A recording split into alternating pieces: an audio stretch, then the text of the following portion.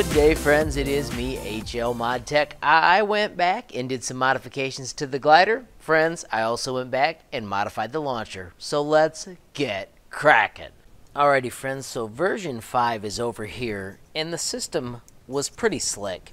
It had smaller notches and larger notches, so then when you stuck in these little pegs, it held it together pretty well. The problem was these things were sometimes flimsy, depending on the corrugation, and they were also just harder to assemble. I was doing 2 layers to make it more rigid, so there was a little more cardboard and a few more cuts. So last night I decided I wanted to create one that only used 1 layer. So what I did was I took these and extended them out. I made the holes larger, and this just locks in like this, and I am choosing to add a little bit of glue.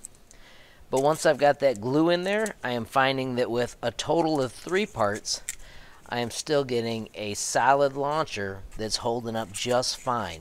A little bit of glue holding these pegs in place has been awesome, and it's a lot more efficient to build and cut than my old version 5. If you're in class getting ready to assemble one, make sure you remember that the glue is stored like this, so it's going to come out reasonably fast.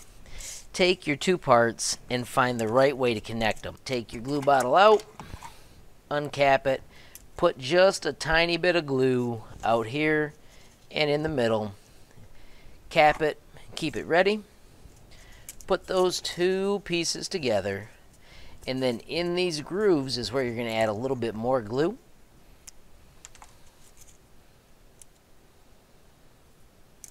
And it's just a tiny bit. You can set it down, make sure you get the cap back on, because that's the only way we keep the glue flowing. And then find the right way to fit the pegs in. And once you've got them stuck in there, then you just need to let it sit for a while so that it'll dry. That's how easy it is to create your new launcher. Once yours has had time to dry, it's time to add the rubber band. Here's my trick for doing the rubber band. Go through the bottom. So I'm just pinching this and pushing it through. And then when you've got that hole, that's the hole the rest comes through, so that you're pulling your glider the right direction. If you do it the opposite way, it's not a end of the world type thing.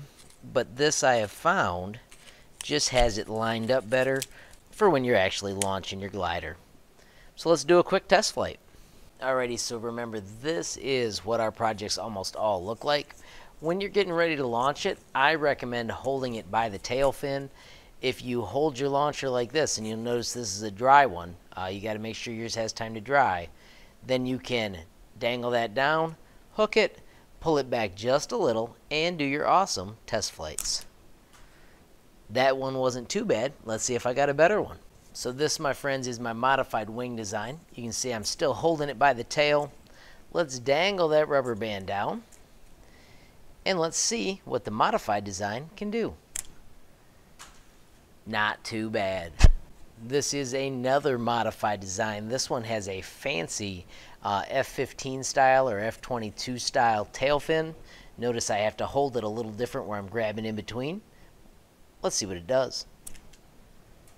Not bad. That one might not have had enough weight on the front. One nice thing about the students being gone is I can grab the drawer and test some other ones. So this is actually somebody's in class. Let's see how it goes. That, my friends, is the flight we're looking for. Straight and almost to the end of the room. Alrighty, friends, so remember, this video was really about the sweet new launcher that's easy to assemble. I will have a link to this on Thingiverse, and I'll put that link in the description.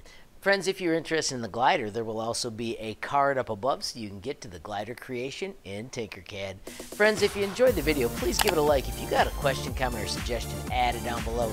If you haven't subscribed yet, what are you waiting for? Smash that subscribe button, and last but not least, hit that notification bell if you want to be the first to know when there's a brand new video from me, HLModTech. Thanks for watching. Have a nice day.